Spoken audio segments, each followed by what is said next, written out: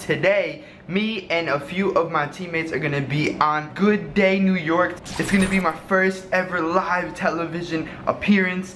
I'm super excited. In an elevator, my boy Nate. And we've been joined by the third person coming on TV today, my man Goofy. We're in the MSG Networks building. We're just grabbing these laptops super quick, then we gotta run over to the nearest subway station and go to Good Day New York. Single ride, no rest. Follow me. Single ride or Metro car? First time on the subway, see what's happening. I'm officially about to become a New Yorker. I'm buying my first ever subway card. How you do it, bro? Slide and walk. Bro, it's not working, bro. Pretty packed on here. Yeah, this isn't that bad, though. Yeah, it's not that bad. It's like, yo, Nick, you did it. We did it, man. We did it. It wasn't that bad. Alright guys, so we're officially in the green room. I want to introduce you to someone amazing. We just met right now. How are you? I'm Adam. I'm Davey Johnson. And you brought something special with you today. A World Series ring. Can I see that, Goofy? This is the official World Series ring. That is out of this world. Hey, Kuda. I ain't gonna lie, bro. You look pretty. First time ever getting makeup done. That's not my first time. I'm just joking. The NBA decided to partner with 2K to create a 2K league, which is an esports league, and then there were 17 teams that signed up. New York's one of them, and then they had a draft about 2 months ago, and then we were 3 of the 6 players selected to play for New York, and we compete every weekend, Friday or Saturday. This was live TV, so you couldn't mess up. You know, you had to make sure you were, saying the right things, and obviously, just being yourself. So it was a lot different experience, but it was cool. So with the draft, how many people did you have to compete against to be able to get this position? Yeah, so 72,000 people competed during the combine, which is a lot of people. And it was even more before that, but it got cut down to 72,000, and then it went from 72,000 to 250, and then from 250 to 102. So is it year-round, Davon, that you have to be on top of your game, literally? It's a career, so you got to. It was different because who would have ever thought we'll be on the news? So with all those eyes. Can we make some money? Yeah, you can. If you can make some money, if you're good enough, if you got that's what I want. I want to know, is there stupid money involved? Yeah. So there's $1 million prize pool for the first That's season. Stupid money. Yes. For the first season, and then we're all getting paid at least $32,000 for a course of 4 to 6 months. We're stationed here, we're housed, we're fed, insurance. Yeah, so it's a full position, and we're here through the end of August. So we're excited. When you said we were getting insurance, we're getting housed, we're fed, all that stuff. $1 million prize pool. Yeah, $1 million prize pool. Yeah, they were pretty surprised by that. So it's 5v5, just like real basketball. So there'll be 5 people on this side, 5 people on this side, all user controlled. So there's no computers or anything like that, or AI in the game. I would tell my son, get off the box, right? Get off it. And he was pretty darn good. Maybe he could have been a gamer. I don't even know. Yeah, I think that's one of the coolest things, right? Is so we're inspiring a new generation now, and sort of showing them that you can make a career out of this, and this is something that you can pursue whilst I'm still attending school. So you can definitely do both. I had so much fun up there, and I know these guys did too. It was cool doing something live and knowing that you have one shot or one chance to really just say what you have to say, and I think we executed it. So I'm happy with how we did. It was crazy because I would have never thought in a million years that I'd be on TV. So it was a surreal moment. The team from New York, who's home here in our studios, but they're on the road today against the Magic.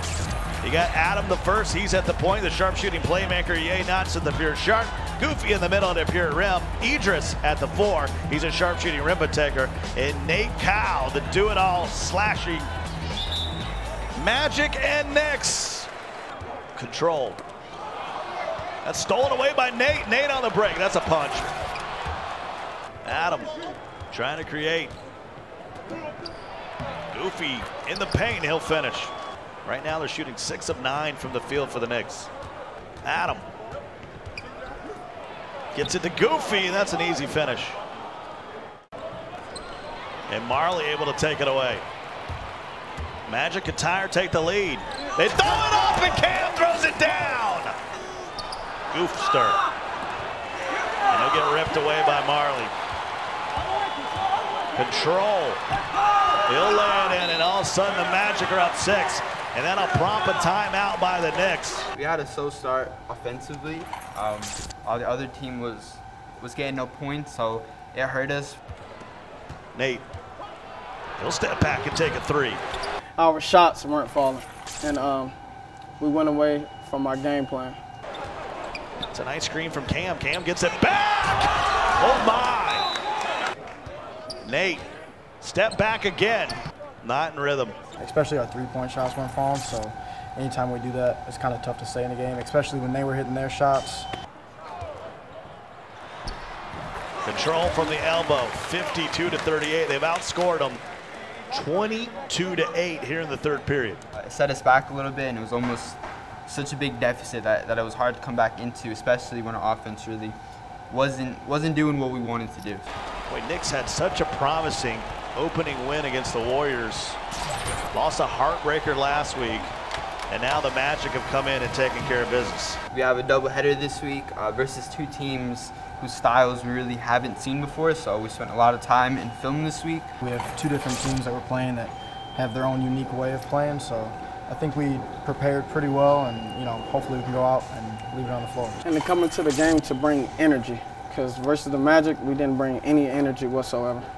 I think we might have an archetype switch or 2 within the lineup, so it's going to be a different look from us offensively and probably defensively too, but we're going to put the time in for the rest of this week to make sure that we know exactly what we want to do and hopefully go out on Saturday and execute it.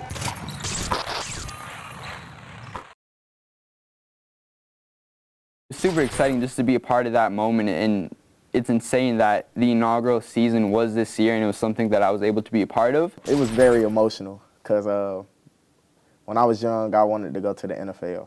Just being in a draft environment was like crazy. Like, they try to make it so real, like walking up, getting your hat, shaking the commissioner's hand. When I got drafted, it was amazing. When I heard it was the 9th pick in the 6th round, New York Knicks were on the clock, and when I heard XKPMR, I shot up immediately and gave my brother a hug. And just seeing all the lights and like how the energy that the city like has was just crazy. And then being in that room and meeting Adam Silver, seeing like the people that you play against all the time in Pro-Am, it was definitely like a dream come true. At the moment, it didn't sink in, but as the day went by, I cried. You know, I couldn't believe that I actually made it. Draft day, when I heard my name called by the Knicks Gaming, I was complete shock because I didn't expect to go to the Knicks, especially that high. And it was really my dream city, so when they called my name, it was just a blessing.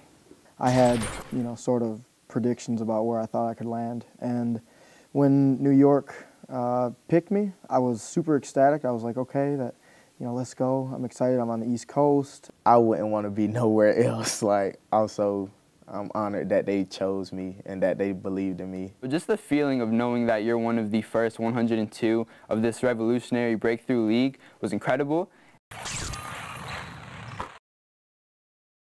What I was doing before I got drafted, I was working at a GameStop. It's actually about 5 minutes from where I live. It's around the corner.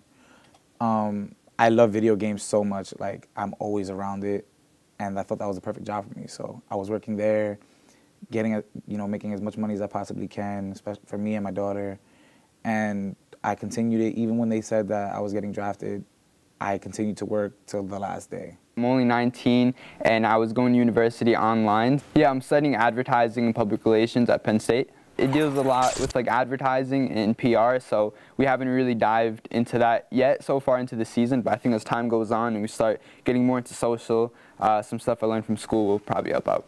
I think one of the biggest things when it comes to marketing on YouTube is probably consistency. So if you're consistent, your videos sort of market themselves, and then from there, the rest of the social world, the rest of the social sphere, Twitter, Instagram, are a bunch of great spaces for you to really dive into. And using those platforms, you can attract different audiences. So I think the most important part is just being consistent and having quality content. I was actually a student at the University of Milwaukee, Wisconsin. I was a junior/senior. I had a couple semesters left, and then I also worked summers at the Wisconsin Country Club. And then obviously when this opportunity came up, decided to take it. I was working at a plant a plant job called Marley. You make heaters. Just trying to stay stable and help the family. I actually took a very risky sacrifice. I actually quit my job before I even knew I made the combine. You could tell really no support was like really true, because like it's gaming. So like people would be like, it's a game, like go out and get a real job. Like I just knew myself like I was just too talented. And the only reason I quit my job is to actually make the 2K combine windows. The time I was going to work, the windows was just starting, so I wouldn't be able to qualify for that day. So like one day I just thought to myself like, I need to make these windows and make the most of this opportunity. So like I actually just quit so I could be able to qualify for every window.